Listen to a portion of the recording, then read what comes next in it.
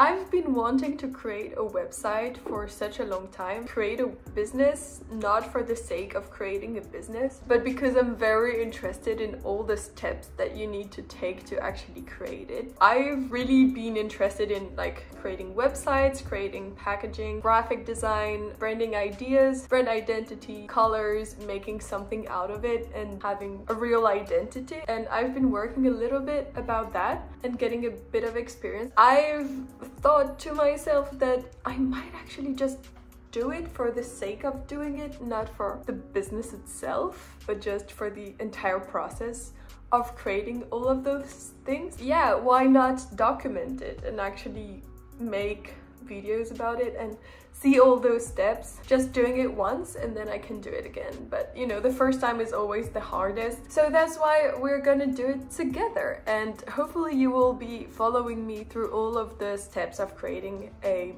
business online and the whole marketing around it. But then I was like, what am I gonna do the business about?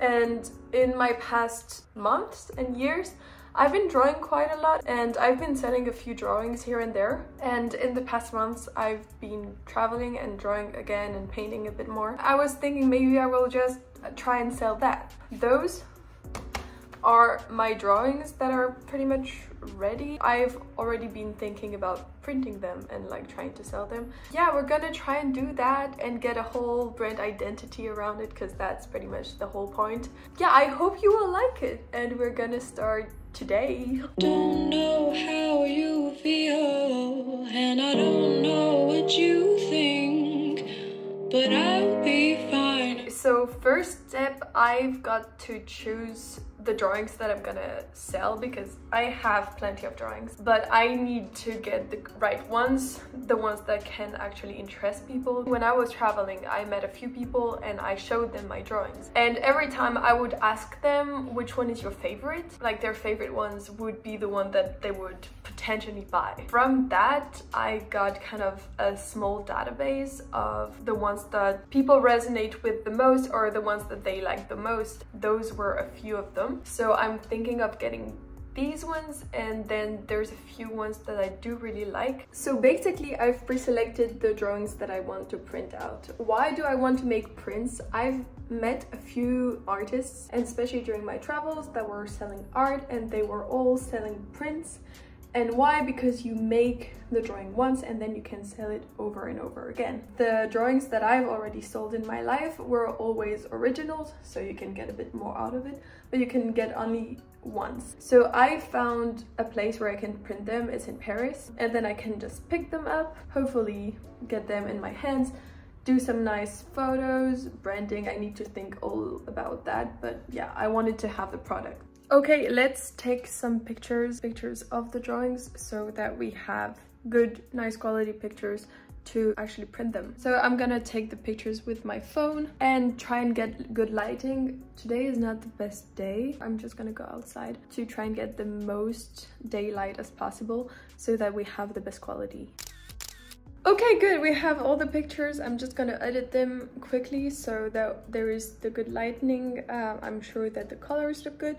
And then, yeah, we'll put them in InDesign and create the entire template. Okay, so I've been thinking about printing them in A5, just because it's not too big of drawings and I'm not sure about the quality of the pictures that I took.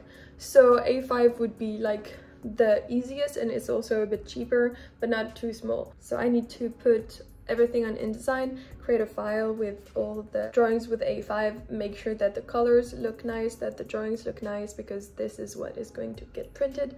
So that's very important. We're gonna work a little bit on the computer. That shouldn't take too long, but you know, it's important. Okay, so here we go.